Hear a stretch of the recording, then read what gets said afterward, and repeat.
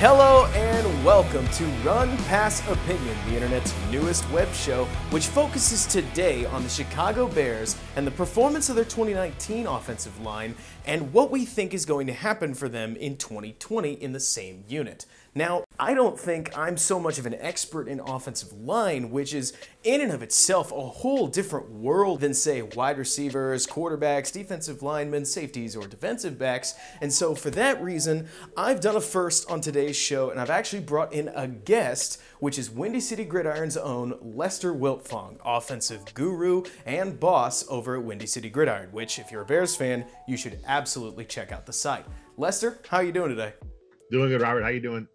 I'm doing fine. It's good to be back talking Bears, even though, if we could be honest, we don't really know whether there's going to be a season yet, but fingers crossed and we'll remain hopeful. Now, when it comes to the 2019 offensive line, I know that that's a subject that has drawn a lot of ire with Bears fans, because honestly, as we know, when things go wrong, the offensive line is the first one to get the blame. But in your opinion, was the offensive line as bad as people said it was, and was there a difference in pass blocking, run blocking? What are your general thoughts?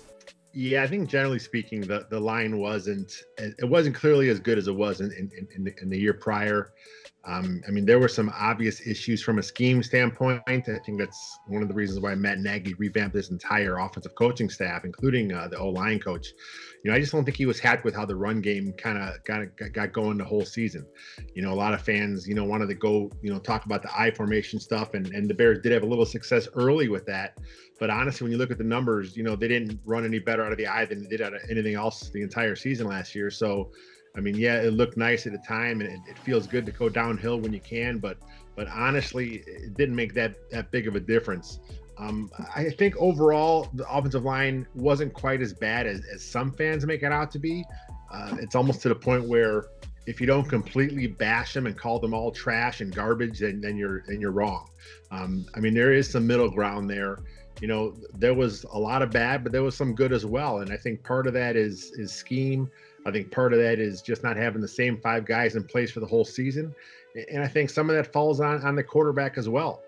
I'll tell you that I had exactly the same experience when it came to my own week-to-week grading. I know that in my review of the Rams game, which was not a great offensive performance, we'll put it nicely there, I called for more I formation along with plenty of people because against the Chargers and the Eagles, it had seemed to reap some real results. But I'll tell you what, Lester, based on what I could tell, the I formation was just as unsuccessful, exactly like you said, the whole rest of the season. It seems as if the other teams looked at the tape, they saw the Bears were going to try to run the I formation, and they snuffed out whatever light flame the Bears had going. But you mentioned something that I think is really key here. You talk about how you don't necessarily need to throw out all five members of the offensive line, and I think that's as good a segue as into anything else. When you go player by player on the offensive line, who do you think actually needs replacing or worrying about, and which offensive lineman going into 2020 are you relatively comfortable with, and to what degree on each player?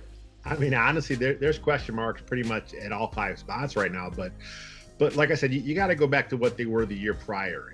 The offense was a little more fluid, a little more efficient in 2018. Cody Whitehair and Charles Leno Jr. both made the Pro Bowl. I think Charles Leno kind of got there maybe as a second or third alternate, but when you look at his overall body of work, Charles Leno, it's funny because a lot of Bears fans, they just don't like Charles Leno. And it's funny because the last time there was a good left tackle in Chicago that was like really good was Jimbo Covert back in the 80s. So as Bears fans, we haven't seen an elite left tackle. So by us wondering, why he can't be this elite Joe Thomas type of player, that's just not realistic. He's, he was actually, I just did a article about him. He was my 10th guy in my top 10 most important Bears for the 2020 season. And in the article, I looked at his contract status, and I think he's the 23rd highest paid tackle in the league right now. 23rd highest paid. I mean, is that who he is? Is he a middle of the pack average tackle? Probably when he's at his best. He wasn't at his best last season. That's the problem with Charles Leno. You had a really good video about him, and I had the video linked up in my article. There was some good, there was some bad. He had kind of a tough start to the beginning of the season. He kind of got things right after the bye. But then, like I mentioned in my article, he had a really bad Week 17 game. And Yeah, he did. as fans, we look at that and say, and that's the last thing we know of him is seeing that really horrible game that he had there. And so that's what's in our mind. But overall speaking, Leno has the ability to bounce back.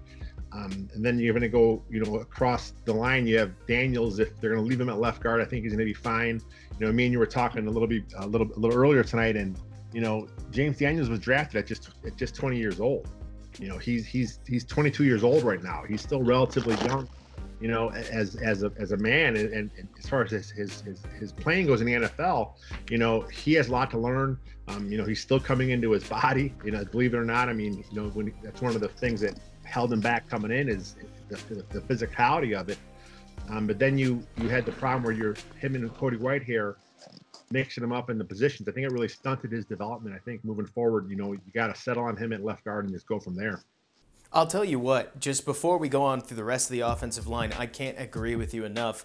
I understand Harry Hiestand thought that he could transition Daniels to center successfully, but based on what Olin Kreutz has said, based on my own personal film study, look, I don't know how much of a problem Mitch's issues with calling things at the line of scrimmage were, but Olin Kreutz seems to suggest that they certainly were a problem. Games like Philadelphia and even Washington to a degree, if you pick apart different snap counts and alignments and so on and so forth, you can definitely tell that whether it's Daniels or Mitch or even just the combination of the two struggled with really getting the line lined up.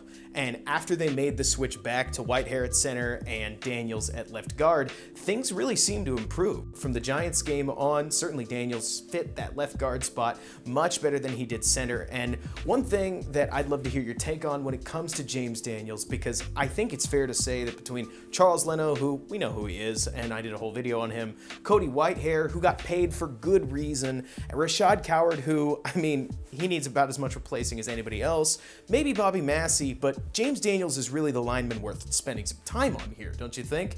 When it comes to his development going into now his third year, where I think you had it right, he'll be, 23?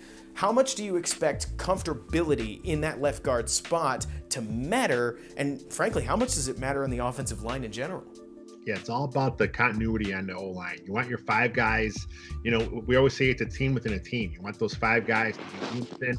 There's so much that happens, from the guy next to you, to knowing what he's going to do, knowing how he's going to feel a stunt, knowing how he's going to feel a double team, knowing when it's time to come off and go to the second level. And you get that by playing over and over and over with the guy next to you. James Daniels and Cody Whitehair in the early part of the season, they struggled with stunts, for whatever reason. Those guys have played a lot of football in their careers, but for whatever reason, early in the year, just because they weren't used to those positions, they really struggled with stunts. And then, they started getting a little more comfortable as the year went on, but then they switched them again. And then it took them a little while longer again to get comfortable. So, you talk about James Daniels, and I know a little earlier, I was looking at some clips he sent me, and a lot of the stuff I see from Daniels from his mistakes, it really just looks like he's thinking too much. There's times when he's pulling and he looks really tentative, almost like he's not sure where the hole's going to be, where he has to come up the field. Other times when I see him when he goes to the second level, there's instances where he's just not sure of who he's going to attack. And then when he does attack the guy on the second level, he's kind of aiming where the player is instead of where he's going to be. So he ends up oversetting and he ends up missing the block entirely. And on film, it looks like he just completely whiffed it. But I'm sure if you go back and you watch it with the coaches, he's going to tell the coaches that he was just thinking about it. And we talk about a lot of the players, when you're thinking, you're not effective. When you're reacting to what's happening and it's second nature to that muscle memory, then you're a good player. And I think James Daniels, talked about his age, but he'll get there.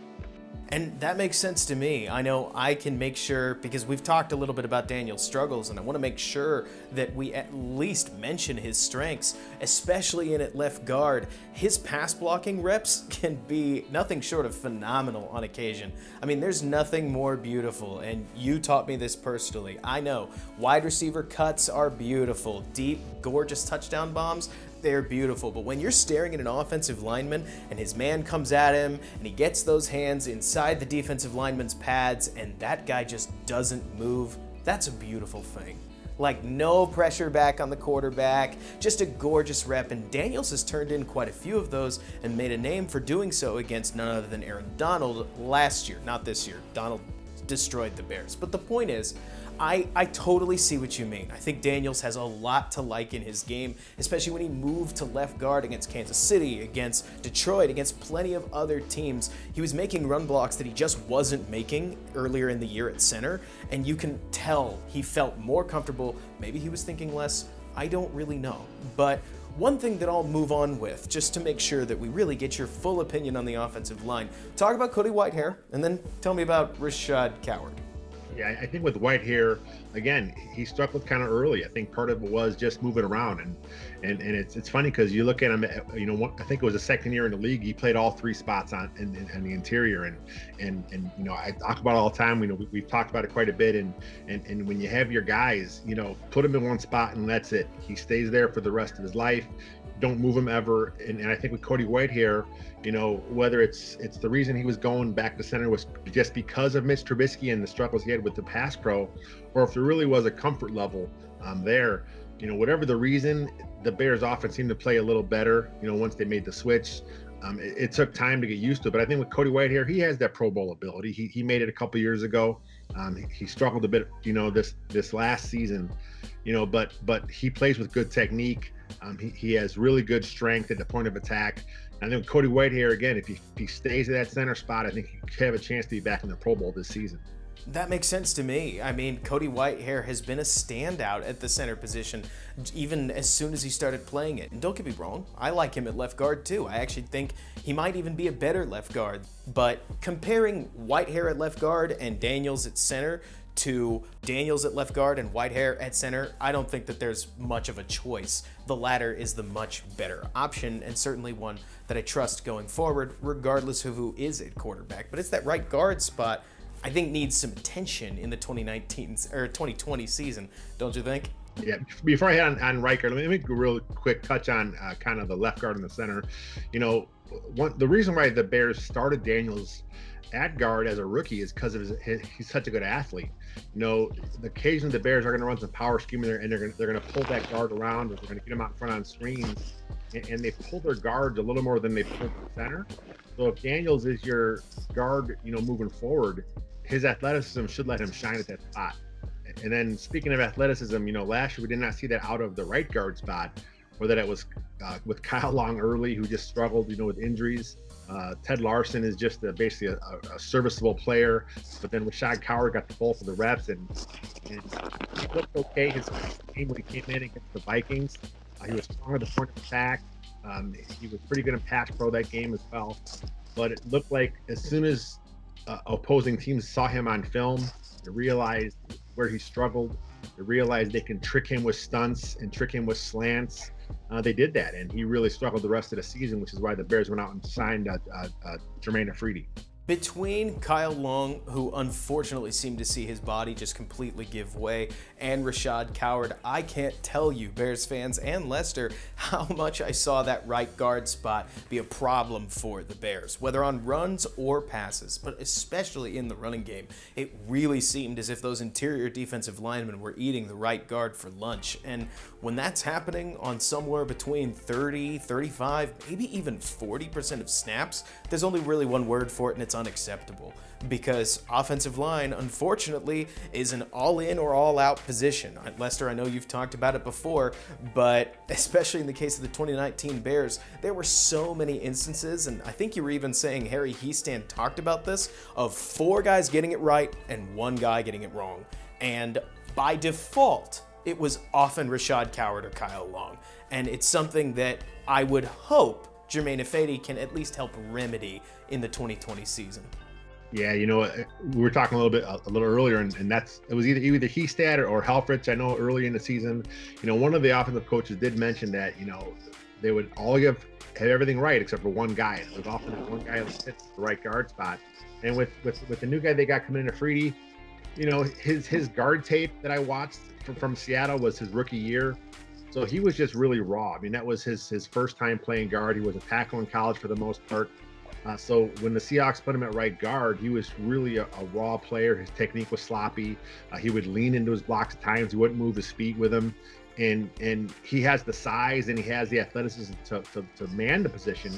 But he wasn't the best at right guard at that time. We saw flashes. He obviously was better than what we saw with Coward a year ago, because he is a long-time offensive lineman. But with Freddie, he's one of these guys where he just got, again, get him in his spot, never move him again. Whether the Bears keep him here long term or he just plays it, for this season and he moves on. I think he's going to be serviceable enough to get the offensive through in 2020. I'll tell you what, if there's one thing that comes to mind when I watch Germain Ifedi's tape, it's strength and slow feet. So obviously one of those is a positive and one of them is a negative, but in the same way that Bobby Massey can be a bit slow in terms of how he moves his feet, and certainly it led to problems against teams like San Diego, Germain Ifedi is great when inside the phone booth that guard presents, because he's got help on his left and right side between the center and the right tackle.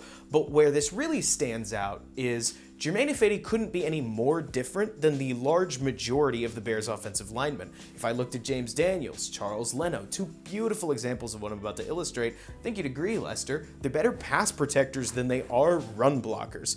And that's exactly why, if Bears fans got their wish of anything, they wanted a run demon. They wanted somebody similar to Kyle Long, the guy who Kyle Long had been, who was just a mauler in the run game and set the tone for what they were going to do. And I'll tell you what, if I am going to take an optimistic approach on Ifedi, that guy can hit people in the run game. And going all the way back to the rookie tape that he showed, even as a 22-year-old on the Seahawks, I saw him jostling with people post-play, mugging people in the run game. He's got a mean side to him, and if he can bring that to the Bears, especially coming off of a couple of years at tackle where he might want to change the outlook of his name, that could be really helpful for a Bears running game that has been in the bottom 5 of the league the last 2 years running and desperately needs to improve.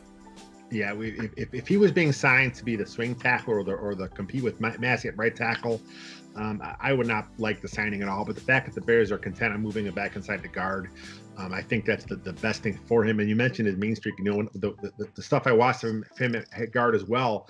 Like a lot of times I said, his technique wasn't sound, but he was just so aggressive with what he was trying to do that sometimes that's all he needed. He didn't make the perfect block or everything he did with his feet wasn't perfect, but he has the size and the strength. And when he gets on you, the block's pretty good there. So with him and with Bobby Massey coming back on the right side, that should be a pretty strong run blocking side for the Bears. And then we'll see how they want to work stuff going across the other way. But that's old school tradition right there. The guys on your right side are usually your better run blockers. And if that's what's going to happen here with the Bears, then let's do it. I'll tell you what, Lester, I'm really curious to see how Bobby Massey does shape out, because especially as I was diving deep on Leno's footage, the one thing that kept seeming to come up is that Bobby Massey is right at the age where his decline in terms of common tackle age decay is supposed to be in flight by now. And it seemed as if Bobby Massey took a bit of a step back from what he showed in 2018 and 2019, and that has me a bit discouraged, because if he takes another step back, he could suddenly find himself at backup tier, primarily because of the slow feet that we talked about a little bit earlier. But I don't know. Do you have faith in Bobby Massey? What do you think? I'm not sure if faith is the right word for Massey. I mean, I've always been a guy that's kind of looked at Massey for what he is. I'm not expecting him to come in and be one of these top tier right tackles. I mean, he is what he is. I mean, he's pretty good in the run game. In the pass game, you can beat him with speed, but that's most right tackles in the league. Not every right tackle is a guy like Schwartz with KC, where they just come in and they're lockdown guys. Most right tackles just aren't as good as the guys on the other side of the O-line there. So, with Massey, you talk about his feet. The one thing with him is he's a veteran, so he knows he doesn't have the quickest of feet. So one thing he'll try and do is he'll try and get his hands on the guy in defense a little quicker, because he knows he has a really strong grip. If he can get in the pads and make his move early, that's better for him for making the pass block. His problem is, much like it was with Ifedi, is the angles aren't right. If he can't get his hands on you, if there's too much space between him and the defender, that defender's going to make a move and juke and get around him. Massey has to get his hands on you. But the problem the Bears had last year is they were having problems on left tackle and right tackle. You know, if you realize that you have to give one of your sides some chip help once in a while, a tight end, a back, whatever it is, you know, just someone there just to make that defender think, you can get away with it doing on one side. If you got to help both sides in a line, you know, that's a recipe for disaster. Makes total sense to me, and who knows, maybe Jason Spriggs surprises us, but it won't surprise me if that's going to be our starting five going forward. So I guess that leaves us with the final question. Are you satisfied with the Bears 2020 offensive line? Do you think that Juan Castillo is going to be able to inject some energy into these guys and we'll see them bounce back to, I mean, ideally, the 2018 pass protection level and a more Castillo-style running game that has commonly been successful almost every single other stop he's been in the NFL? So what do you think, Lester? Give it to me straight. Is this offensive line in a place that you're happy with? Or do you want to see a little bit more upgrade, given that Larry Warford and Khaleesi Osemele are still out there on the market? Yeah, I would have liked to see a little better player at right guard, but you know, this is what the Bears want to do. They feel that for the most part they have a unit in place they like. They paid Leno, they paid Massey, they paid Whitehair, they drafted Daniels, so they feel they have enough guys in place. You know, we talked about earlier in the show that for whatever reason the run game didn't click last year. You know, the head coach kind of, you know, by their actions, you know, they kind of put the blame on the offensive staff. You know, he bringing in all his guys now. They're all guys that he's worked with before. They're all guys that have some sort of knowledge in the scheme and the system. You know, with Castillo, you know, you mentioned, you know, he's worked in this specific scheme before. He's worked with Nagy before. He's worked with Coach Reed before. You know, so he knows exactly what they want to do. You know, he's going to get the most out of these guys. And you know, it's not that Harry Heaston wasn't a good O-line coach, because he is one of the best, but I just think that there's like an unspoken thing with if you already understand the scheme, you know the scheme like the back of your hand, you know, him and Nagy know what each other want to do without even having to say it. So it kind of cuts down some of that. You know, there is going to be no feeling out process, you know, so I think with Juan Castillo, is he going to be the only reason why this O-line is better? I think he's going to have to.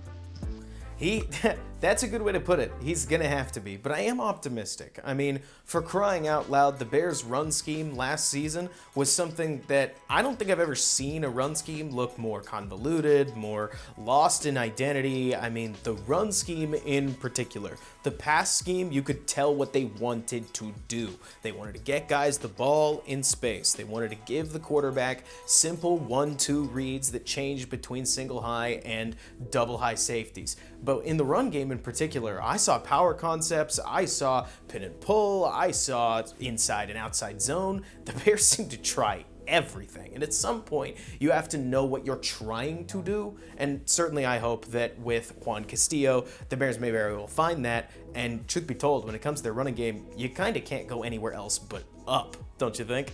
Yeah, I mean, right now the Bears were, you know, I'm not sure where they were for the numbers, but I know with Cohen, 29th according to Football Outsiders. You know, with Cohen, I think he averaged 3.3 yards per carry. The rookie Montgomery, he averaged, you know, I think less than 4 yards per carry. 3.6. You know, so I mean, that's not going to get it done in the NFL, and especially if you are, you know, what the Bears want to do, they want to be a pass first offense.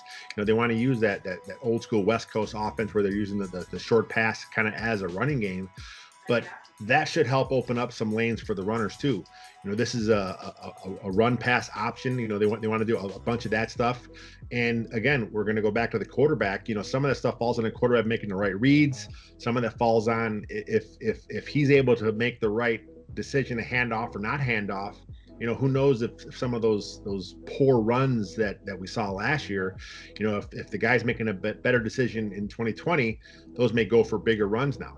I can't believe that we're running up on time so much as we are, but I do have to mention it. You talked about the quarterback potentially pulling the trigger on different run and run pass options, but another thing I want to talk about is whether it's Nick Foles or Mitch Trubisky, I do hope the quarterback helps their offensive line out a little bit more, because as I'm sure you know, as the creator of Windy City Gridiron's Sack Watch, going through every single sack, Mitch Trubisky certainly didn't make things easy on the offensive line, and I think it's part of the reason they get so much heat in terms of how Bears fans view them, because yes, of course, they allowed plenty of sacks, but it sure seemed as if a lot of those were avoidable, and hopefully not just the offensive line's actual play steps up, but the quarterback can help them out too, and we see a lot less quarterback pads hitting the dirt in 2020.